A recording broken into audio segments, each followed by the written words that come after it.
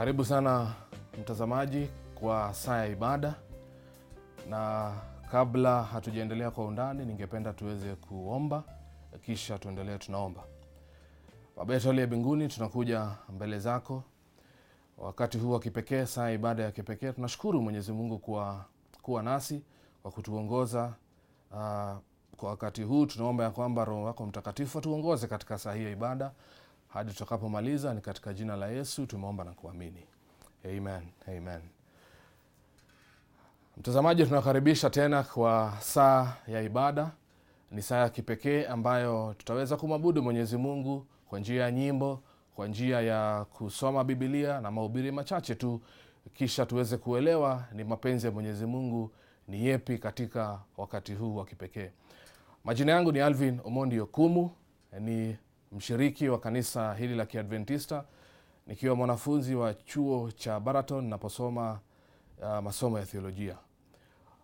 Kwa wakati huu ningependa kuwakaribisha katika mahubiri, na nitaweza kufanya tu introduction ama kitangulizi tu kidogo, kisha nitamkaribisha mwimbaji aweze kutupatia nyimbo, kisha mwimbaji atakapomaliza tutaweza kuingia kwa undani katika mahubiri haya. Na fungu letu kuu linapatikana katika kitabu cha Luka 15.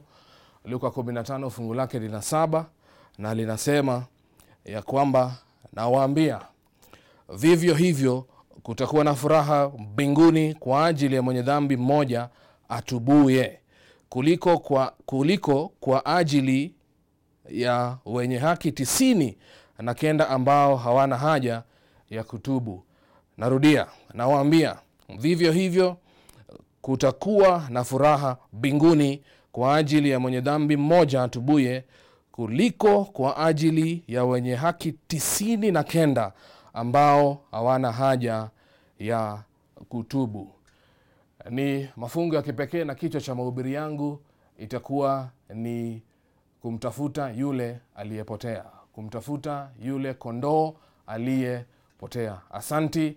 Nikipenda kumkaribisha mwimbaji kwa nyimbo moja, kisha atakapoimba amalize na kukaribisha tena ili tuweze kuendelea na mahubiri haya. Asanti. Mwimbaji, karibu.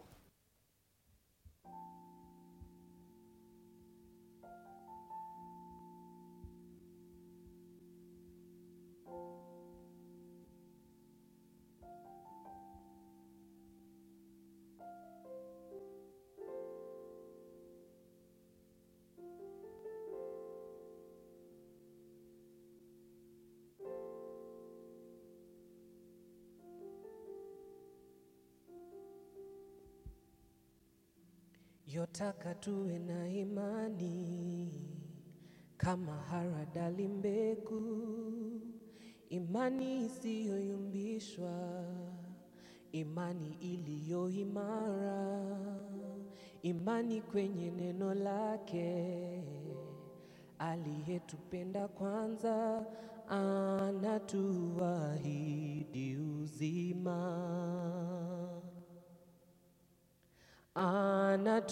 anatuahidi uzima. Nitamwamini japo mateso yaje, nitamwamini iwapo mbele sioni. Imani ngao yangu ya vita mabondeni, nitamwamini anipe imani, nitamwamini anipe imani. Safari ya kwenda mbinguni alisema si rahisi, ni njia iliyo nyembamba yenye matatizo mengi, lakini anatuahidi kuwa atakuwa nasi. Yeye ameshinda dunia. Ona yeye ni mwokozi wa yote. Nitamwamini japo mateso yaje, nitamwamini. Iwapo mbele sioni, imani ngao yangu ya vita mabondeni, nitamwamini. Anipe imani, nitamwamini. Anipe imani, nitamwamini. Anipe imani, nitamwamini. Anipe imani, na ukimwamini atakupa imani. Ukimwamini atakupa imani. Tukimwamini atatupa imani.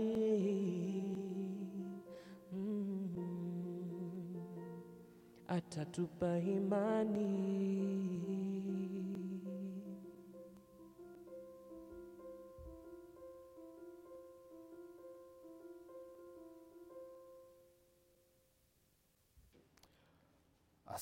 Asante mwimbaji kwa nyimbo nzuri. Mungu akubariki. Natumai kwamba mtazamaji, nyimbo hiyo imeweza ikakubariki jinsi sisi tumebarikiwa vile vile. Kwa wakati huu ningependa tuingie katika mahubiri yetu kwa kichwa ambacho tumesema ni kumtafuta yule kondoo aliyepotea.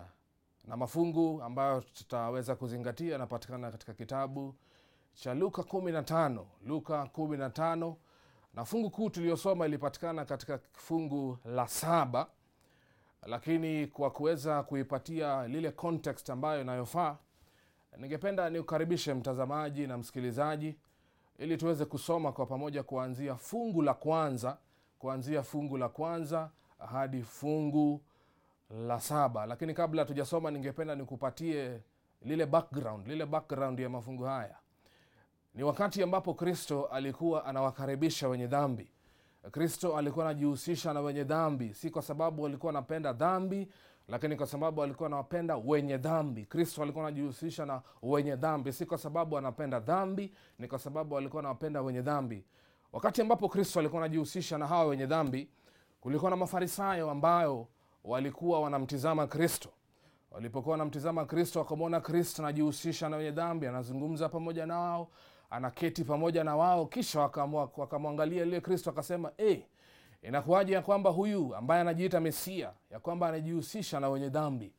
Kisha Kristo, kwa sababu ya uungu wake na hekima ambayo Mwenyezi Mungu alikuwa amempa, akaweza kutoa hadithi hii ambayo inapatikana katika kitabu cha Luka 15. Na nitasoma fungu la kwanza, na ningeomba mtazamaji uweze kusoma pamoja nami. Kisha Biblia inasema, fungu la kwanza: basi watoza ushuru wote na wenye dhambi walikuwa wakimkaribia wamsikilize. Fungu la pili: Mafarisayo na waandishi wakanung'unika wakisema, mtu huyu huwakaribisha wenye dhambi, tena hula nao. Fungu la tatu: akawaambia mfano huu akisema, ni nani kwenu mwenye kondoo 100 akipotewa na mojawapo, asiyewaacha wale 99 nyikani, aende kumtafuta yule aliyepotea hata amuone?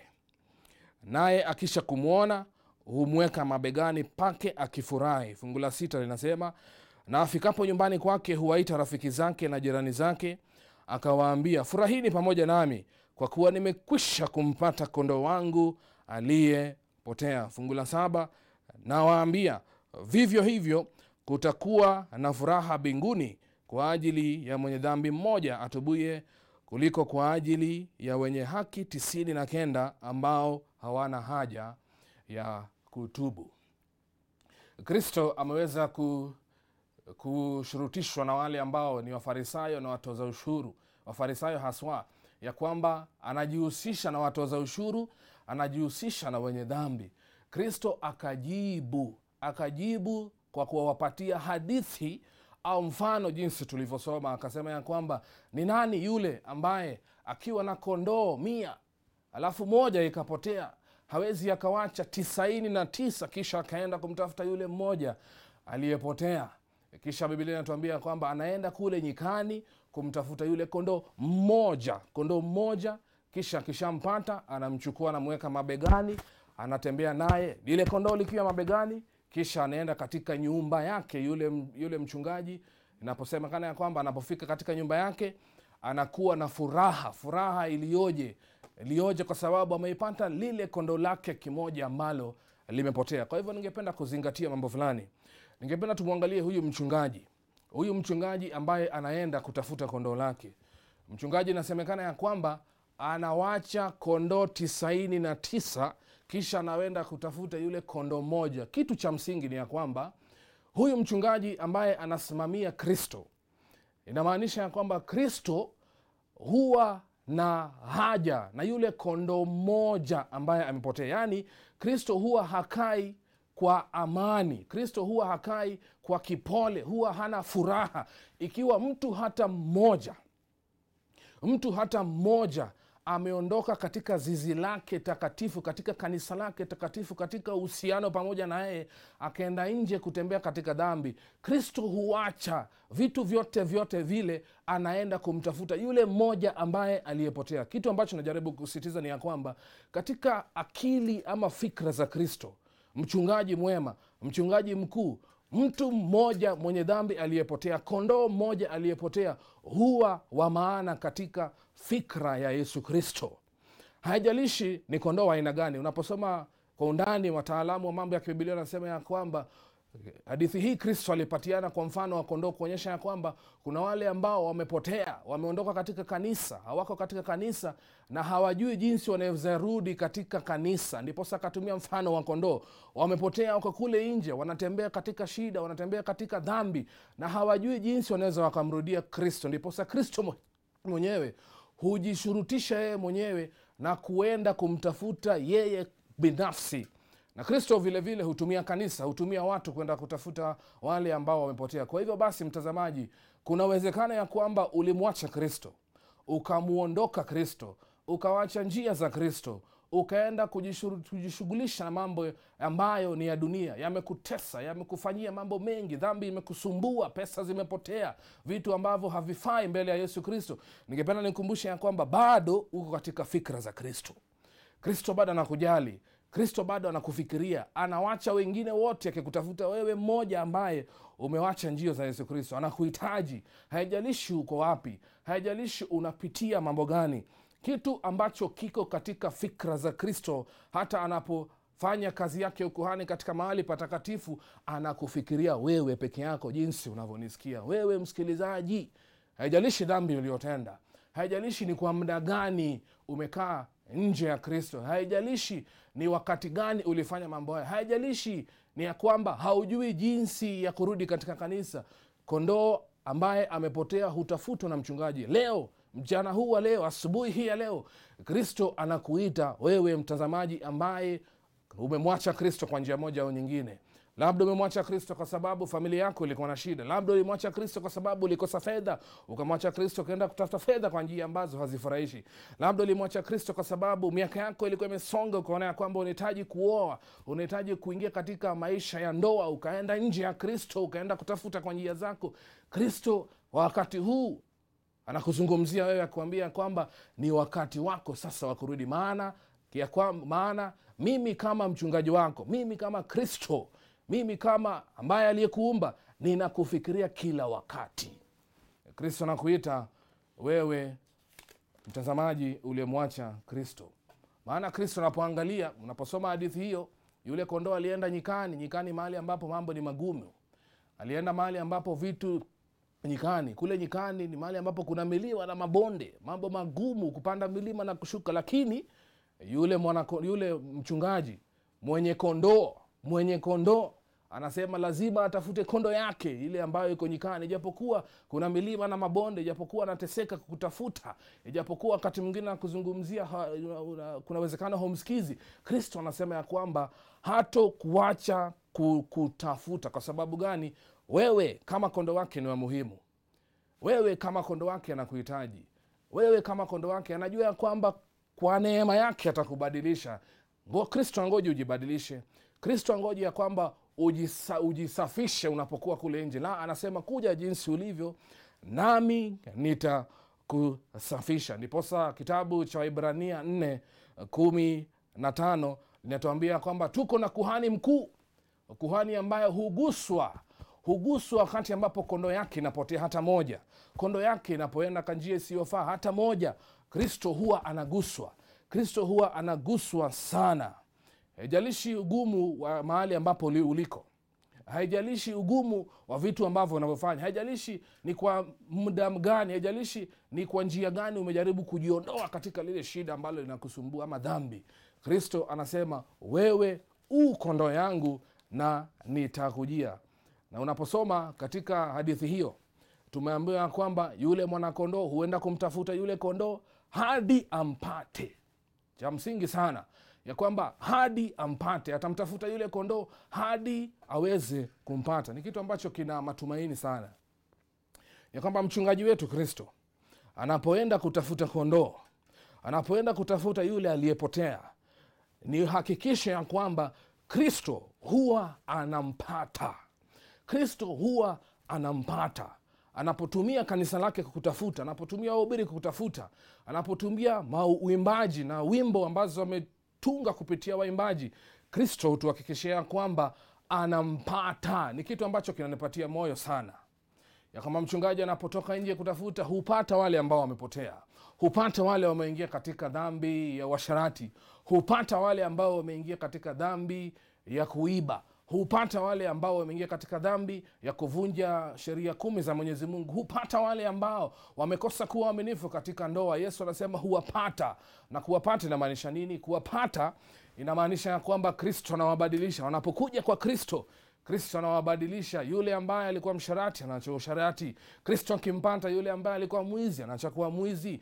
Kristo akimpata yule ambaye hakuwa mwaminifu katika ndoa anakuwa mwaminifu. Kristo anatuhakikishia kwamba anapokuja kukutafuta mtazamaji, anakupata. Anapokupata na anapokupata anahakikisha ya kwamba anakubadilisha. Kristo humpata yule ambaye anayemtafuta. Kisha Biblia inatuambia kwamba Kristo anapompata yule kondoo wake, anamchukua, anamweka mabegani. Ni kitu ambacho kinanifurahisha. Anapompata anamchukua na kumweka mabegani. Anapompata humchukua na kumweka mabegani. Inamaanisha nini? Ni jambo la furaha sana. Kristo anapompata yule mwenye dhambi, humuondoa kwenye dhambi, humuondoa kutoka kwenye dhambi na kumweka mabegani mwake na kutembea na yeye na kuelekea na yeye hadi nyumbani. Hutembea naye hadi nyumbani. Yaani Kristo anapokupata mtazamaji, haijalishi kitu ambacho unachopitia, hukuinua kutoka kwa dhambi, kutoka kwa uchafu wa dhambi, kutoka kwa lile mazingira ya dhambi, kisha anakuinua na kuweka mabegani mwake. Kuweka mabegani mwake na maana ya kwamba hiyo dhambi ambayo inakusumbua, yeye huichukua kama yake mwenyewe na kuiondoa kwake. Ndiposa Kristo alikuja akatufilia na kuiweka kana kwamba ni yeye ndio mwenye dhambi, anaiweka pale msalabani. Kisha Biblia inatuambia kwamba anatembea. Ningependa uweze kuangalia ile picha ya kwamba yule kondoo kwa mabegani, kisha Kristo anatembea, kisha mchungaji anatembea. Yaani mzigo wote ulionao mtazamaji, Kristo huyachukua kana kwamba ni yake.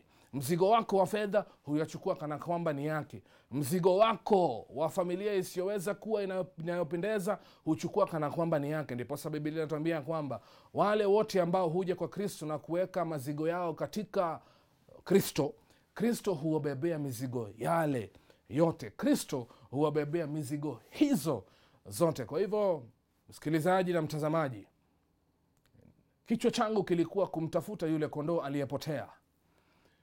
Asubuhi ya leo katika saa hii ya ibada, Kristo anamzungumzia yule ambaye ananitizama pamoja nami.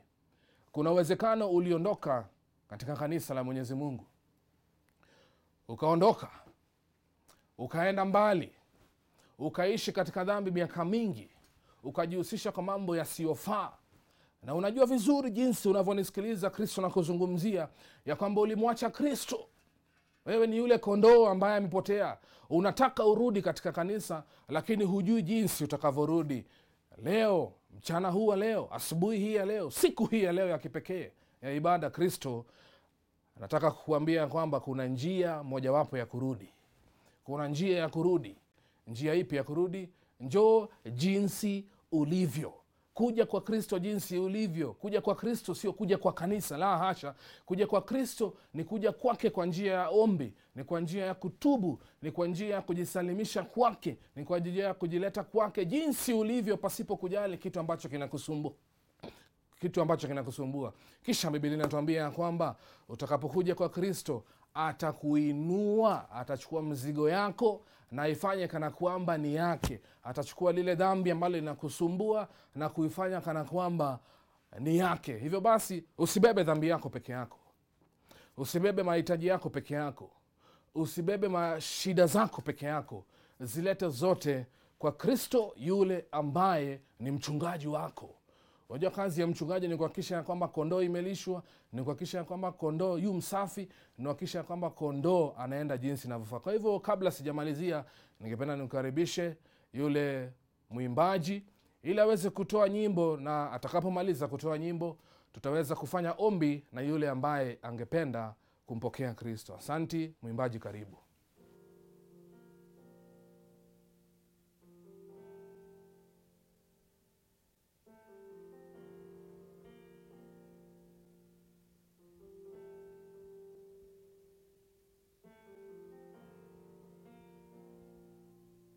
Let me find a reason to believe in your saving grace just for me.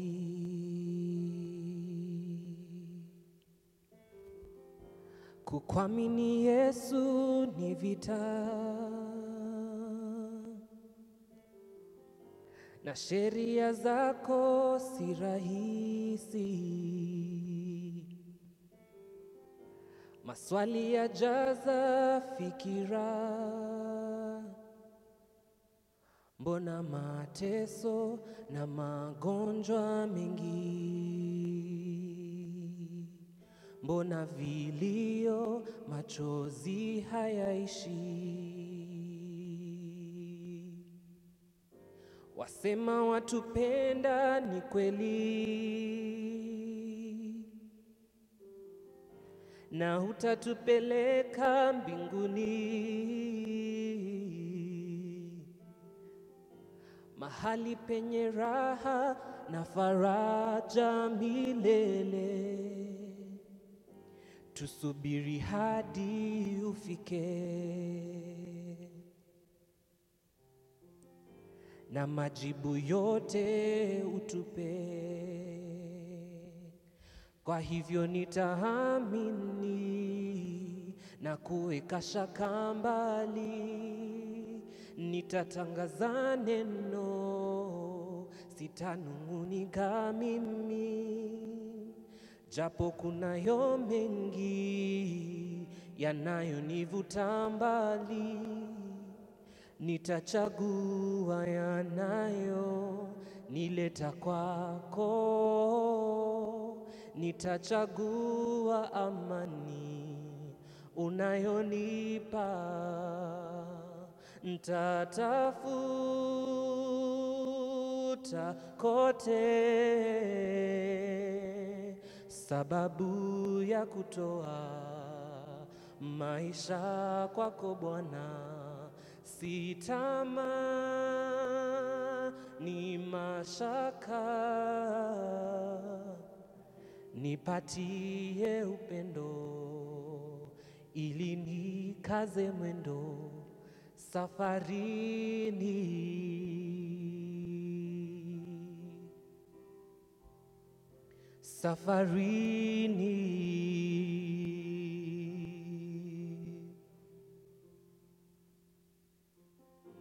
Badala ya chuki nipe upendo, badala ya ujinga nipe hekima, badala ya uzembe nipe nguvu zako tele, nitangaze neno lako tu. nifanye mapenzi yako tu. Kwa hivyo nitaamini na kuweka shaka mbali, nitatangaza neno, sitanung'unika mimi, japo kunayo mengi yanayonivuta mbali nawe. Nitachagua yanayo nileta kwako Yesu, nitachagua amani unayonipa. Nitatafuta kote sababu ya kutoa maisha kwako Bwana. Sitamani mashaka, nipatie upendo ili nikaze mwendo safarini. Nikaze mwendo,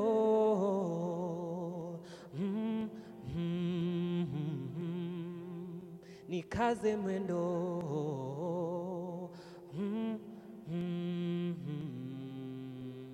nikaze mwendo,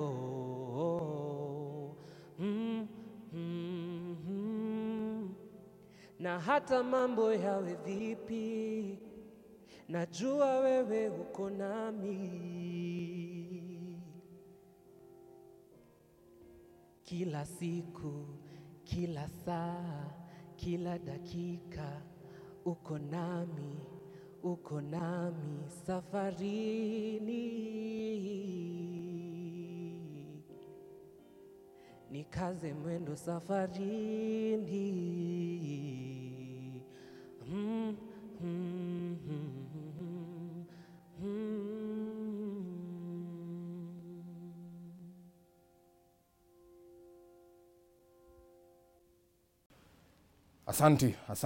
Asanti sana mwimbaji. Napomalizia mtazamaji, tumezingatia hadithi ambayo Kristo alitoa. Na hadithi hii Kristo alitoa kuonyesha mapenzi yake kwa wenye dhambi. Tumeona ya kwamba Kristo anampenda mwenye dhambi. Tunaona ya kwamba Kristo hujitoa. Kristo huacha kufanya jambo ambalo analolitenda na kuacha wale wengine ambao ni wenye haki, ambao wanajiona wenye haki, na kumtafuta yule mmoja ambaye aliondoka na kuenda katika njia ambazo hazimpendezi yeye Kristo. Kristo ni wa maana sana. Kristo ni mwenye upendo, ni mwenye huruma. Ndiposa anasema ya kwamba anakuja kukutafuta mahali ambapo uliko. Tukaanza kusema ya kwamba yeye huacha, kisha anakuja na kutafuta, kisha anakupata. Kisha anapokupata anakuinua. Anakuinua kivipi? Anakuinua kutoka katika shida ya dhambi, katika uchafu wa dhambi. Kisha anakuweka wapi? Anakuweka katika mabega yake. Anakubeba yeye mwenyewe. Ndiposa tunapomalizia ningependa nikumbushe mtazamaji, hakuna haja ya wewe kubeba dhambi zako. Kazi ya kubeba dhambi si kazi yako. Kazi ya kubeba dhambi, jinsi hadithi hii inatuonyesha, ni ya kwamba ni kazi ya mchungaji wako Kristo mwenyewe. Hivyo basi mtazamaji, ningependa nikukaribishe na nikukumbushe vile vile ya kwamba Kristo anapokubeba, jinsi hadithi imetuelezea, yeye hutembea pamoja nawe. Unapokaa katika mabega ya Kristo, yeye anatembea pamoja nawe. Anatembea pamoja nawe akielekea nyumbani. Akielekea nyumbani. Nyumbani ni wapi? Nyumbani ni mbingu mpya na nchi mpya ambayo Kristo anatuandalia. Kisha Biblia inatuambia kwamba katika mbingu hiyo na hiyo mbingu mpya na hiyo nchi mpya ambayo Kristo anatuandalia, kutakuwepo na furaha iliyoje. Kutakuwepo na raha mustarehe, pasipo shida zote za dunia. Hiyo ndiyo mapenzi ya Mwenyezi Mungu kwa yule mtazamaji ambaye ananisikia, ambaye anajihisi kana kwamba amepotea. Kristo anakuita asubuhi hii ya leo. Kristo anakuita katika ibada hii ya kipekee. Uje kwake aweze kukutayarisha kupokea lile furaha itakayokuwa wakati ambapo atarejesha ufalme wake, wakati ambapo atakuwa amewarehemu wote ambao walikuwa kondoo wamepotea na kuwaweka katika mbingu mpya na nchi mpya. Na uzuri wa mbingu mpya na nchi mpya, furaha hii ambayo imezungumziwa katika fungu la 7, sio furaha ya vitu ambavyo vitakuwa katika mbingu mpya na nchi mpya. Furaha hiyo itakuwa ni ile furaha ambayo tutakuwa nayo kwa sababu tunajumuika pamoja na mchungaji wetu Kristo mwenyewe. Hivyo basi mtazamaji, sijui tatizo lako ni lipi. Unaweza kuwa ya kwamba uliondoka kitambo. Kuna uwezekano ya kwamba wewe mzee unanisikiliza, kuna uwezekano haujakuwa mwaminifu katika ndoa yako. Wewe ni kondoo ambaye umepotea, lakini Kristo amekuzungumzia mchana huu wa leo, asubuhi hii ya leo. Ungependa kurejea kwa Kristo, ungependa kurudi kwa Kristo aweze kusaidia. Inaweza kuwa wewe ni kijana mtazamaji unanisikiliza mahali ambapo upo, ya kwamba kuna vitu ambavyo umetenda ambavyo havimpendezi Mwenyezi Mungu. Unahisi ya kwamba Kristo amekuwa akikuzungumzia, hujui jinsi unaweza kurudi kwa Kristo. Unapojitizama unasikia sauti zinakuambia kwamba wewe hufai.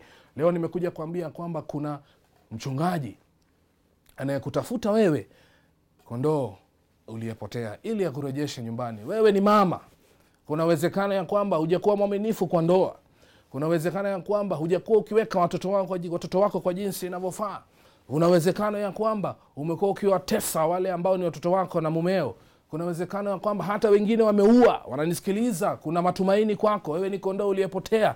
Haijalishi kitu ambacho umetenda. Kristo anasema ya kwamba kuja kwangu, wewe ni kondoo ambaye ninakufikiria kila wakati, ninakuwaza kila wakati. Sitaki ukose kurithi ufalme ambapo kutakuwa na furaha na starehe. Na starehe hii tumesema ni starehe ambayo itakuwa kwa sababu tutakuwa na Kristo wakati wowote. Mtazamaji, ningependa nikukaribishe kwa wakati huu. Jiangalie vizuri, jitazame. Nini ambacho kimekufanya ukakuwa kondoo alienda mbali na kutolea matumaini? Kristo anasema ya kwamba katika Mathayo 11:28, njooni kwangu nyote msumbukao, nami si hata malaika, sio viumbe wa mbingu zingine, la hasha, nami nitakupumzisha. Kwa hivyo napomalizia, kama wewe ni mmoja wapo wa wale ambao nimetaja ama sijakutaja, lakini unahisi ya kwamba Roho amekuzungumzia, ningependa tuweze kufanya dua ili tuweze kujisalimisha kwa huyu mchungaji wetu wa kipekee. Tunaomba. Baba yetu aliye juu mbinguni, tunakuja mbele zako wakati huu. Asante kwa kuwa mchungaji wetu ambaye anatupenda. Kristo, ninaomba ya kwamba uweze kumpokea yule ambaye anakulilia wakati huu, yule ambaye amesikia sauti yako inatuita sisi kama wanakondoo ambao tumepotea. Kristo, tunaomba ya kwamba utusamehe dhambi zetu, tusafishe, utuuishe na utujaze Roho Mtakatifu. Kristo, chukua mizigo yetu ya dhambi. Kristo, tuweke katika mabega yako, tubebee matatizo yetu, tubebee mahitaji yetu ya kimwili na ya kiroho. Na Kristo, cha msingi ni ya kwamba utuwezeshe kutembea nawe hadi utakapotufikisha katika mbingu mpya na nchi mpya ambayo unazidi kuandalia wale ambao watasikia wito wako na kujisalimisha. Asanti kwa ibada hii, asanti kwa watazamaji, asanti kwa wote ambao wameshughulika katika kuandaa kipindi hiki. Jina lako lipate kutukuzwa sasa na hata milele. Ni katika jina la Yesu tumeomba na kuamini. Amen. Amen.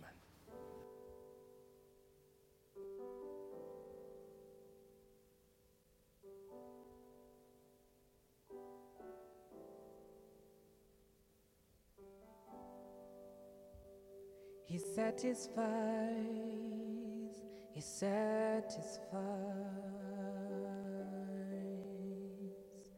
in my heart. There's a longing for love. In my heart there's a desire for joy.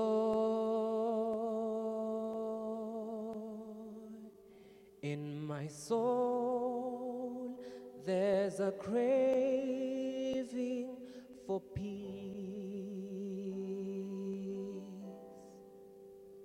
And my God, only you can satisfy.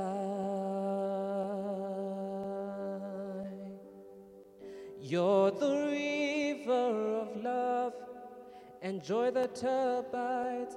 You're the fountain of joy and peace that abides. You're the key to the keyhole of my heart, and you satisfy.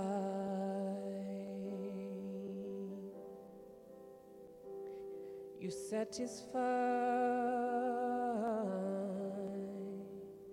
In your heart there's a longing for peace.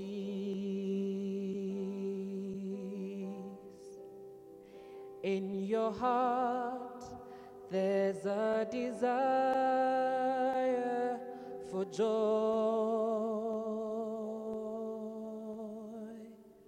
In your soul there's a craving for love,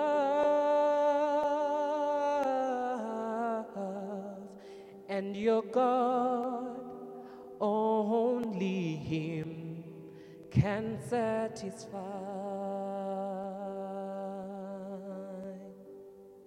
He's the river of peace that never runs dry. He's the fountain of joy and love that abides. He's the key to the keyhole of your heart, and He can satisfy. He's the river of peace that never runs dry.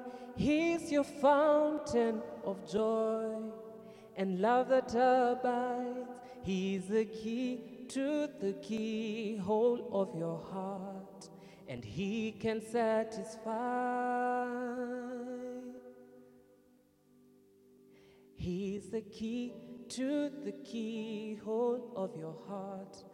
Ask Him to satisfy.